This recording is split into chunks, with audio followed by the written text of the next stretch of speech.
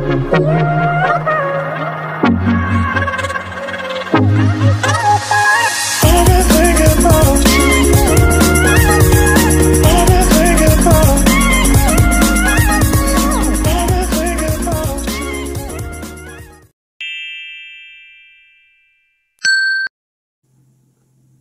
you lovely people, welcome back to my channel and to another edition of Handheld Recap, where I take a look at handhelds that I've unboxed or just basically looked at in the past.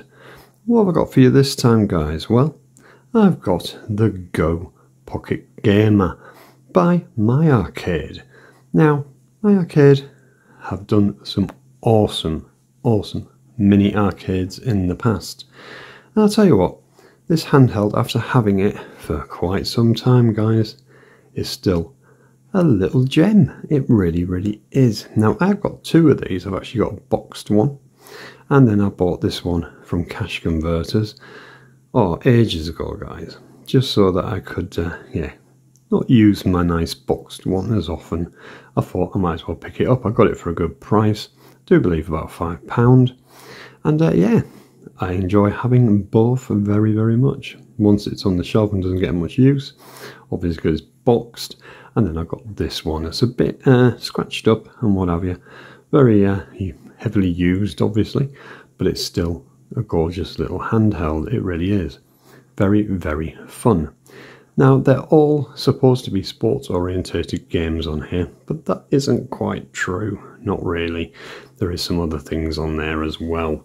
But let's take a look at the quality of this thing, because I tell you what, the quality of it is actually brilliant. You press it, you don't, it's not cheap and nasty, let's put it that way. There's no little creaks and what have you. And yeah, it's got quite a small screen considering the size of the handheld. But it's interesting, it's a fingerprint magnet anyway, as well as all the scratches. Yeah, A and B, or should I say B and A and B, there we go. And then you have your directional, which is actually quite comfortable for something that is basically rubber.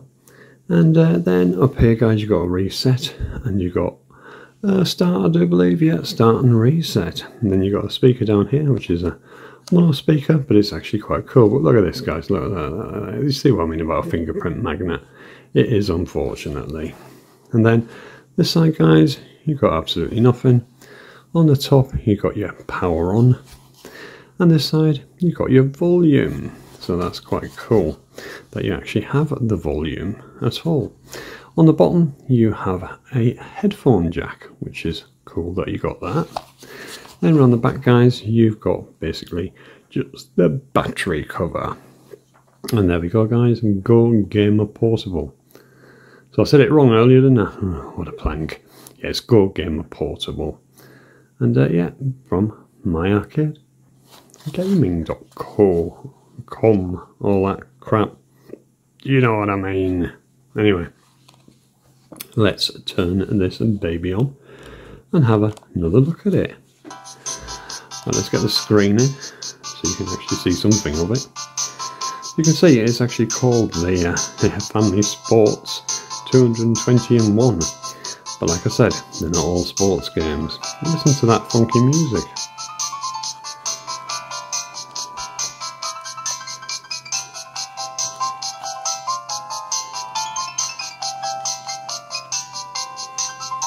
Right, stop dancing and yeah, go in. So you can see here, guys, you've got tennis, you've got golf. So yeah, you have got a lot of sports titles, guys. You've got baseball, you have table tennis, bowling, you've got darts, you have basketball, you have boxing, you've got trampolining, seriously, you've got fishing, ice hockey, curling. And then you've got something that's not very sportsy at all, isn't it? City Battle, which is a shoot 'em up. We're going to come back to that one because that's actually very cool. And you've got Crazy Moto, which is a racing game, of course. And you've got Run. Yeah, I think it's pretty much in the description that that one's probably not going to be that exciting, isn't it? Then you've got Fencing, Swim. You've got Racing. Looks like a Mario Kart style game, that one. And you've got Mini Fighter. That is definitely not sports. And then you have educational. I bet that's the first section every child goes for. Not. Then we have mini game. That's an interesting one. Yeah, back round to tennis, guys. But yeah, let's go back this way, shall we? And take a look at Mini Fighter, for instance, shall we? So you get a choice of characters, which is nice. That's quite cool. Who should we go for? The first one there. Yeah, let's just go for the first one. There we go. I tell you what, the graphics are pretty damn fine on this thing. It has to be said, apart from I'm dying very quickly here. Oh yeah, get her. Come on, you cow bag.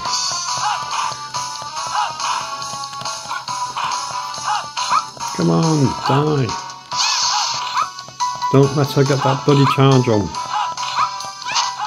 There we go. She's a powered up babe, this one, isn't she? Yeah? Sorry about the light getting in the way. Unfortunately, as usual. Am I winning here? I think I might be.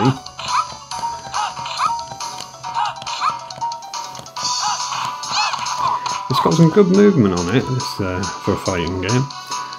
On a little cheap portable like this. The music's pretty good. You have got, obviously, a volume. You know, volume buttons on the side, so you can turn it up or down as much as you like. But I think this is enough for the purposes of this video. Oh, we've nearly got her, look, and she's kicking my ass again. Let's keep going. That is pretty damn cool fighting game, to be fair. Pretty cool. But we've got Ender now, come on, because she's going to beat me otherwise. Well, that's pretty obvious, I'm playing a versus fighting game. Versing the machine. There we go, did it. Did I? Oh, I thought I killed her. Oh yeah. Shit. Come on, here we go. Come on, let's just end it now, come on. Yeah, we did it, we got her. Cool. That's great. Obviously, you just press restart, and that takes you back in. There we go. And then you can go back here. And I'll tell you what, guys, we're going to take a look at these weird ones there. Mini game, let's see what this is. Oh, so you got puzzle, you got action, so there's a ton of other games here, guys. You got sports. Wow, you've got tons of stuff here, guys, when you go into here. So that you got all these here, move box and all that kind of gubbins. Now we've got parking lot, dogs, rolling box and all that. Yeah, very, very cool. So that's cool. You go into that bit and you get the mini games and what have you, all sorts of other games. But yeah, let's go back in and take a look at the educational ones, because you know, like I said, every child's going to be racing to that. So you got all the usual gubbins here, look, uppercase letters, lowercase letters, numbers and all that. Yeah, we'll come straight back out, but you can see you got a lot of games there as well. Back in. It's a shame you've got to do this every time. There's probably a quicker way. I've just forgotten what it is. Right, now we're going to go over to a really cool one, and that is this one here. That's just called racing, but it's like Mario Kart. Go! Come on, you bagger. I'll tell you what, it's surprisingly fun. You can see it's not as not as good as Mario Kart, but look, you're collecting bloody coins. I mean, come on. They're not aiming at Mario Kart at all, are they? And there's your weapons. Look, you can pick your weapons up, so you got all that, and you can keep on shooting them. He says he thinks. Been a while since I played this, so I can't remember how you would do your weapon, because B is break, and ooh, I just smacked into whatever the bloody hell that is. That's knocked me right back, isn't it? Not that I was doing well anyway, but yeah, 4th place, that's not very good, is it? There's probably only 4 people, so I'm last. Oh, and then you hit each other like that, and there's a bloody banana skin. Yes, this is Mario Kart, guys. Definitely. Come on, you sod. Get on with it. So yeah, that's break. So how do you fire, eh? That is a good question. Because you're definitely picking up stuff. I mean, you're picking up the coins. Maybe you're not picking weapons up. Maybe I was in dreamland there, thinking it was more advanced than it really is.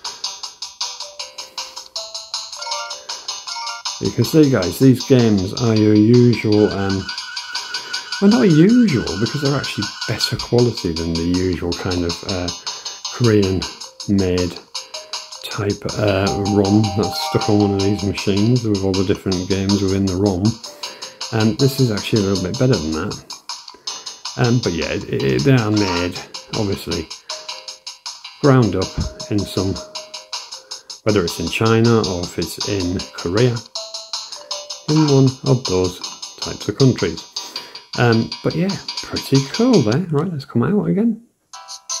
We're going to take a look at one more. Let's go back in, because I want to show you.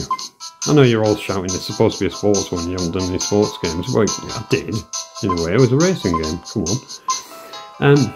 Let's have a look. Where's it gone? Come on, you bugger, where are you? That's the one I want to show you. This is a pretty cool shoot 'em up.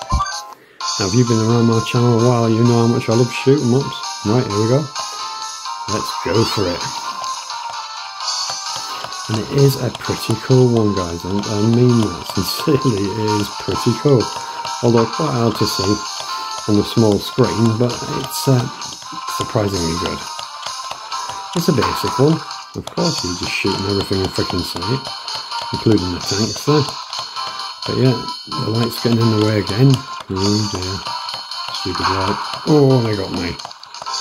But you can see, guys, the graphics are pretty stunning. You know, it's the same old thing over and over again, I presume. You know, the buildings in the background, what have you, but it looks pretty stunning for what it is. This is a very, very cool thing. Oh, they're going to blast my ass. Of course, you do get power-ups. They come very infrequently, considering.